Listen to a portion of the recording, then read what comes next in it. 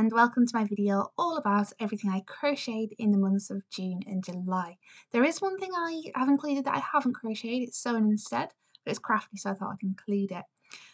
In June I didn't think I'd really created enough original items, so I didn't decide to make a video for June, and instead I've combined June and July together to make it a bit more inspirational, hopefully. So if you're looking for some crochet ideas, this amalgamation of the 2 months will hopefully give you a bit more inspiration there. So without further ado, the first thing I made in the month of June is this elephant, which I'll put here because it's already gone to its new owner.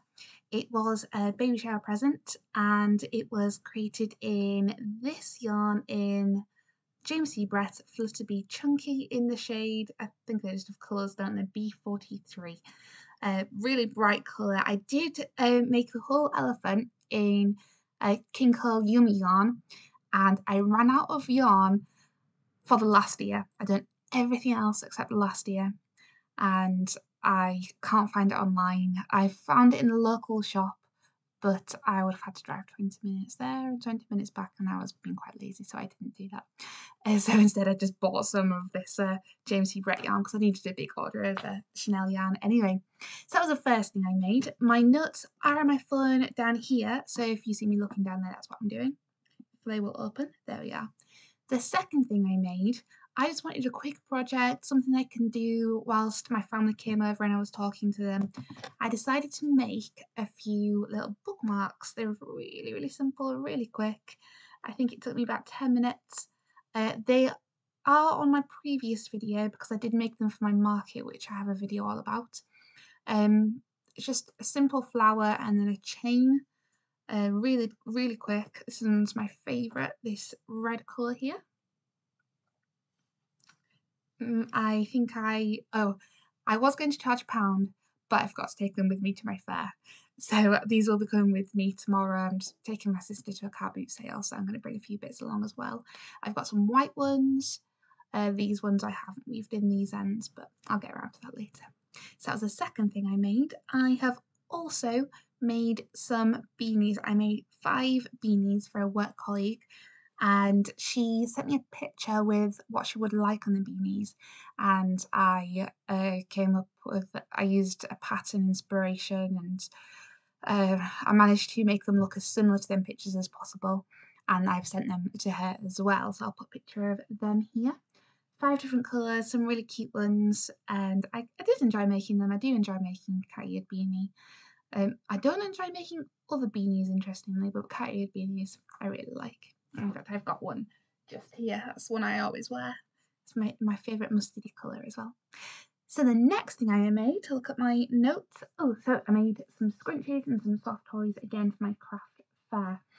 Some of these, if you watch my previous video, you may have seen, but I've added to the collection, some sold, I've made some new ones, just a few basic scrunchies. I made some pink ones. This is from these ones I made for my Barbie outfit.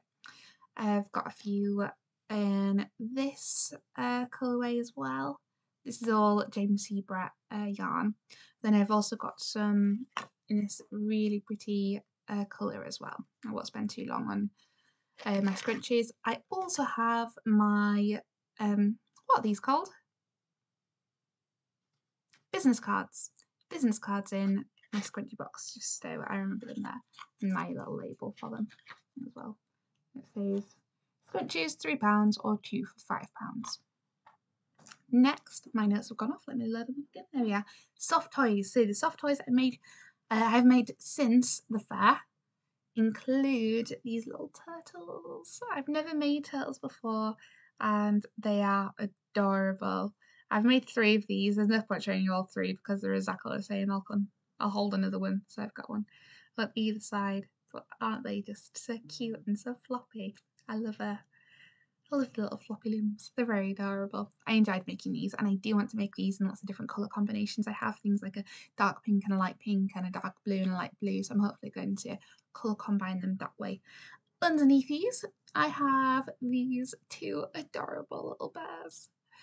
I must admit that I saw I went to a fair and I saw a stall, I think it's called Painty Paws. I'll link them in the description below. and they sold something very similar to this, and I thought they were adorable, so I've taken inspiration from them. I have also, just last night, I started making bees. So this is very much not in order anymore, but along the soft toy line, so I thought I might as well talk about them now. So my first 2 bees, I thought, oh, I can do it. I don't need to look at a pattern. So this was one bee, and this was the other bee, and obviously they do not look quite right. So what I like to do is, if I do a fair or tomorrow my car boot sale, I'll wrap them up in brown paper and I'll put them in a lucky dip box and say £1 for a lucky dip. And then these will hopefully sell. But then after that, I looked at other people's bees to see where the wings should be placed, and I made 3 of these, which are much better. All the same, again with James C. Brett yarn. Yeah, pretty adorable, aren't they? Again, never made bees before. I'm happy to make them, but it's not something I make for myself, so it is a bit of a chore making them if you're going to do loads, I imagine. I also have some dinosaurs. I've wanted to make dinosaurs for the longest time. Here they are. And I've got these, as I said earlier, the dark blue, light blue combination. And I got one in the same colour I did my scrunchies in. This one I used a 5mm hook for. These ones I used a 6mm hook for. You can see the size difference. And then I've got some pink ones as well. I think I want to do a few more of these tomorrow. There they are, very cute. What else have I got? Okay, so the next thing, we were having a 1920s night out, and I had a flapper dress and a few bits of jewellery. I just needed the perfect accessory. I thought I might as well crochet something. So I crocheted a 1920s hat. It's not going to look great because I've just got my fringe cut, but you can see it fits really nicely. It's got this lovely edging. I really like the way this came out. I enjoyed wearing it. I also made another one. I made one in purple. But this one, I followed the pattern. This one I went off the pattern a little bit. This one I followed the pattern exactly, and it's too small. And I've got apparently an extra small head according to one go-karting instructor who gave me an extra small helmet without even saying anything. But this one's still too small, so I guess this one's a child size. Look, it's absolutely tiny. Very, very tight. It'll fit, but I won't wear that one out. So that was a really nice accessory for my 1920s night out. We then have, oh, I had a commission. Oh, it's getting very bright in here all of a sudden. Maybe if I do that. I know, I'll use a bee. I'll use a bee to block out the sun. Slightly effective. I had a commission to make a horse for, again, not for a baby shower present, but for a newborn baby. And I believe the horse is, the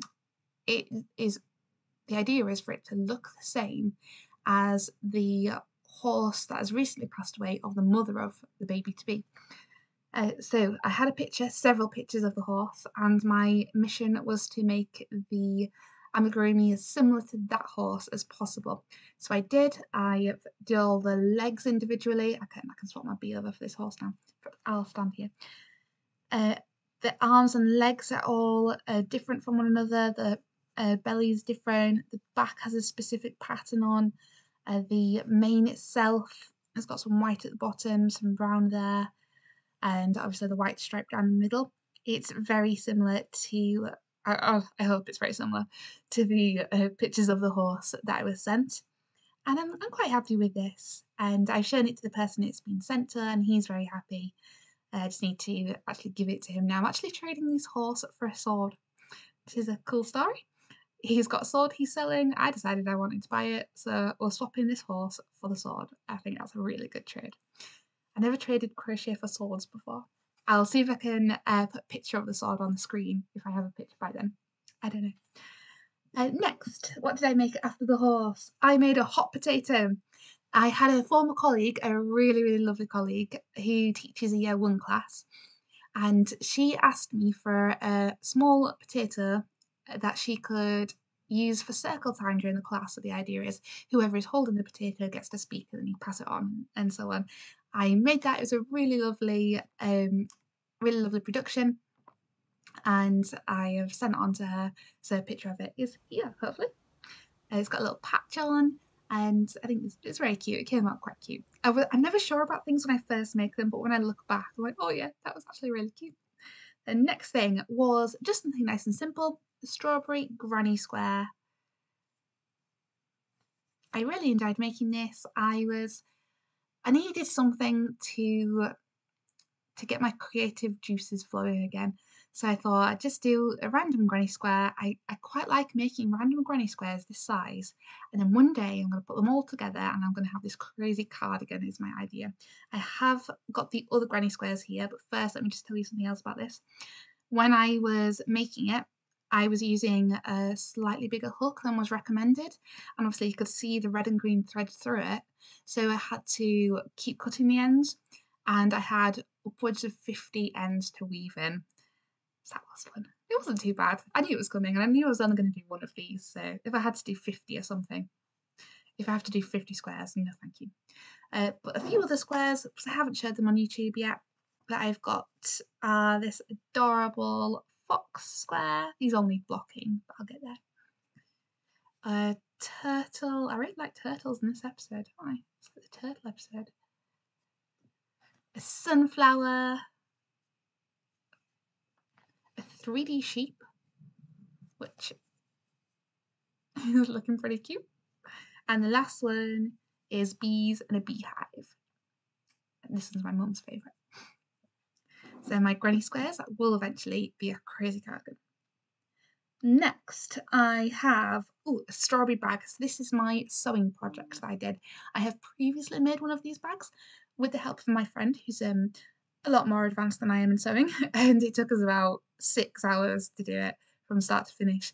This bag I was doing by myself, and I was also using cotton thread instead of polyester thread, and it kept snapping, and it was driving me crazy, but I didn't have any white polyester, so I decided to just keep going.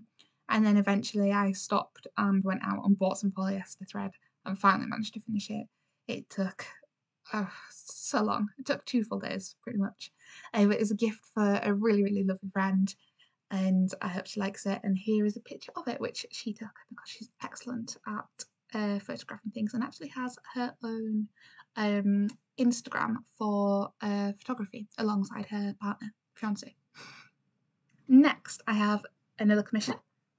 And this was a sage baby blanket. If you have watched my other videos, you will have seen a blue baby blanket in a dragonfly pattern.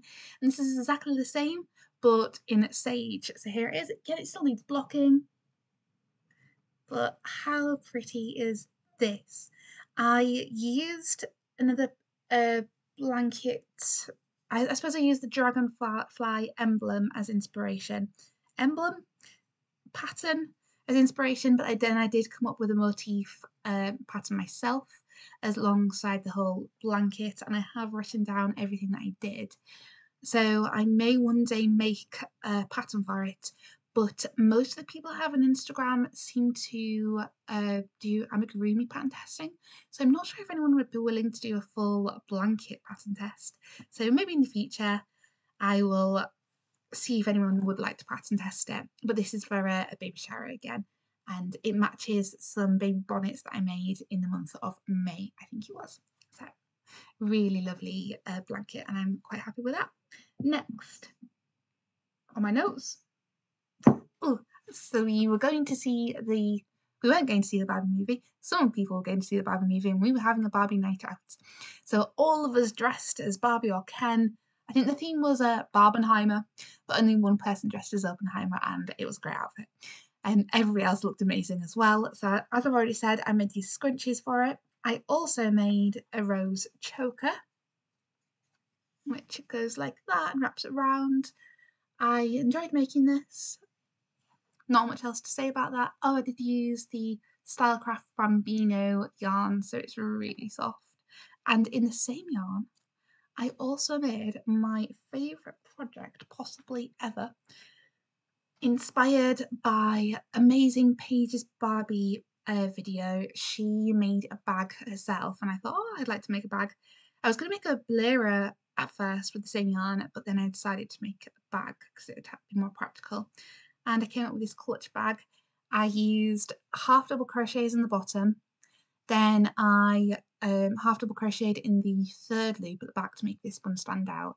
And then I used the jasmine stitch, which I've never used before, and oh my goodness, it is beautiful. Can you see the flower motif that it produces. It's so, so pretty. In a charity shop a few weeks ago, I managed to buy, here it is, right next to me handily, this massive pack of buttons for £4. So there's a couple that are the same and some that are completely unique. And yeah, one of these was this button, and I thought this went perfectly. I did realise after I'd done it that I'd sewn the button up too high. I think it needs to be lower, and then these bits won't flap around as much.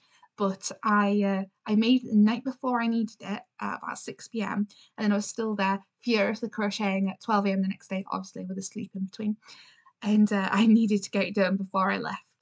So I would like to line this as well, and I haven't got around to it, but I will be lining this in the future as well. And then I made a second one because it was such a lovely pattern. And here is my second one in a more neutral colour yarn, again with a unique button. And just look at this jasmine stitch. It's so pretty. It might be my favourite stitch I've come across. I have written the pattern for this as well. What I need to do is obviously make another one and take photos as I'm doing it to aid the pattern testers. And I also want to film myself making it so that I can upload a tutorial to YouTube as well eventually. We'll see if that happens. I need something, a camera, a stand on which to hold my phone camera. Then I'll be able to, crochet it whilst the phone's looking down on my hands crocheting. So I would like to get that done as soon as possible. It's just such a pretty pattern, and I'm really proud of myself for doing it. I've been crocheting for 3 years and I'm finally creating some patterns of my own, which I'm surprised I haven't done before now, but I tend to take inspiration from other people rather than coming up with things myself. So it has taken me 3 years to come up with my own things, really. And that is everything. That is everything that I have crocheted in the past 2 months. I'm sure I've forgotten a few things. I've definitely crocheted a few more pairs of mushroom earrings for Etsy buyers and things like that. But if I showed them every month, it'd just be showing you mushrooms and more mushrooms and more mushrooms because they're my biggest seller. But yeah, that is everything I have crocheted in these past 2 months and sewn.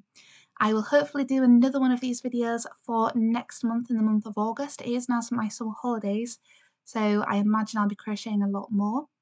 And I've got a lot of ideas. I've got some medieval ideas I'd like to do as well. And I'm updating my craft room, so I'm actually going to have something across the ceiling that I'm going to crochet. I'm in the process of crocheting.